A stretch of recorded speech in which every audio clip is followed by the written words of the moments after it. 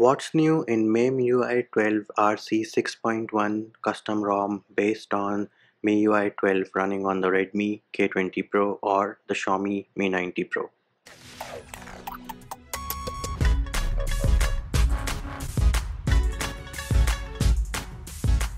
Hey peeps, what's up? Munchie here, back with another video, and in this video I'm going to show you what is new in MemeUI 12 RC 6.1 custom ROM based on MeUI 12 running on the Redmi K20 Pro or the Xiaomi Mi 90 Pro. In case you want to find out what was new in MemeUI 12 RC5 build, I have a separate video for that which can be found in the description of this video. Right off the bat, when you boot your device, you will notice that they do have a new boot logo which looks pretty cool. Next up, if you go into settings, my device, you will see that they have a new logo in the MeUI version tab as well, and they also have a new icon for Volt which you can see in your status bar when you have Volt enabled. Next up, they have updated all the system apps. So if you go into gallery and you have a picture of the sky, here it is, and you go into edit, and as you can see, you do have the option of downloading new sky filters. Tap on it, make sure you're connected to the internet. It is going to download new filters, and as you can see, we just got the message that the plugin was downloaded successfully. Now if you go into sky, you have a new option called dynamic, and here you can add snow effect, rain effect, twilight effect, cloudy effect, whatever effect you want to. Let's try adding the rain effect. Tap on it so that it can download it, and once the download has finished successfully, it is going to apply that effect and also going to add a sound effect. Let's mute the sound for now.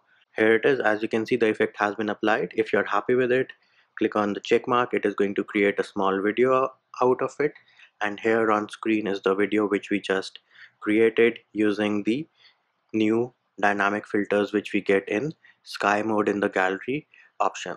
Next up, going back into the gallery, let's say you have a video. So if you go into memories and then you go into video editor, you can now import videos over here. As you can see right now, it is loading the plugin and video editor was downloaded successfully. We'll tap on it one more time.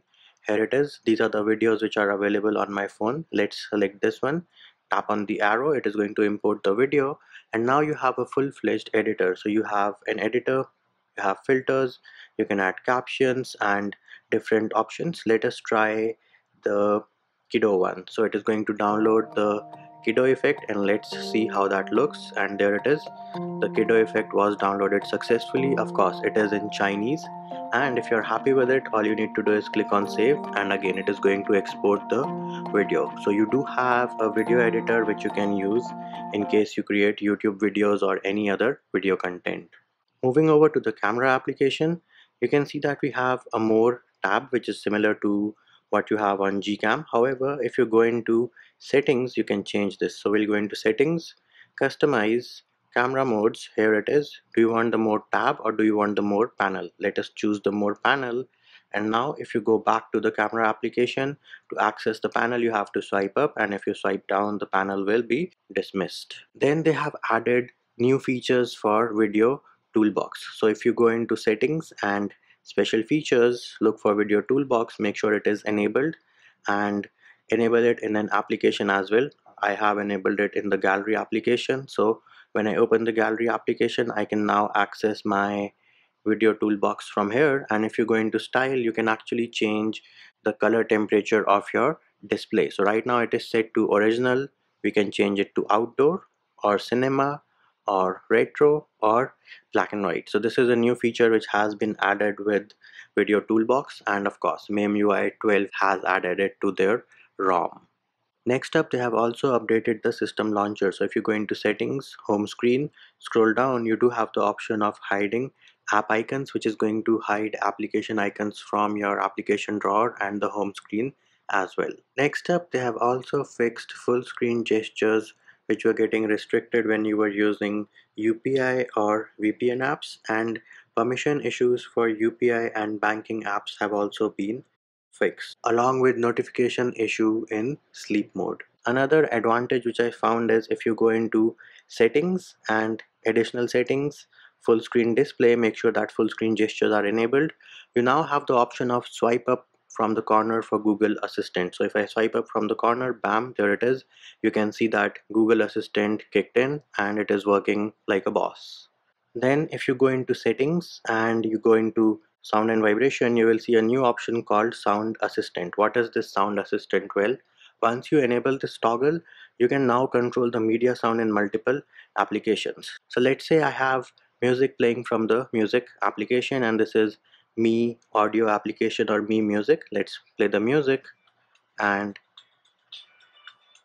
there it is. You can see that I have the slider to control the volume from the music application. And now if I open another music player, which is this one, and play this different song, tap on the volume rocker, here it is. I can now control the volume for this music player as well, and both of these settings will be saved. So in case you want to have different volume from different applications, you have a feature for that as well, which is now baked into MemeUI 12. The next set of features which I'm going to tell you, I'm not sure whether they were added with RC6 or they are present in RC5 as well, but I noticed them right now, so I'm letting you know about it. So if you go into settings and always on display and lock screen and scroll down, you have two separate toggles which are power menu access and quick setting access. And if you disable these two toggles, you will not be able to access the power menu and quick settings when the device is locked.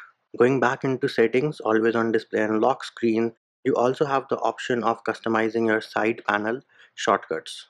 Here it is. You can choose what you want in the side panel on the lock screen. Another feature which I noticed is if you go into settings and display and then you go into your status bar, you can now choose to switch the control center side. So right now if I swipe down from the right hand side, I get the control center. If I swipe from the left, I get my notifications. If I enable this option, if I swipe from the right, I get my notifications, and if I swipe from the left, I get the control center. So there it is, peeps. Those were the new features which have been added to MemeUI 12 RC 6.1 custom ROM based on MemeUI 12. And that will do it for this video. Hope my video helped you. Likes, shares and subscribes are appreciated. Feedback and comment more than welcome. See you when I see you.